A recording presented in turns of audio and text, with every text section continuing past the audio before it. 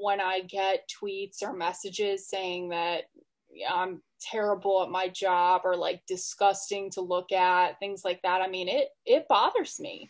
I know I'm not supposed to let it bother me, but that's really hard to do. At the beginning, I'd stew over it. Was I wrong? Like, did I say something that was out of line? I think it's just purely boils down to a mindset and self-talk.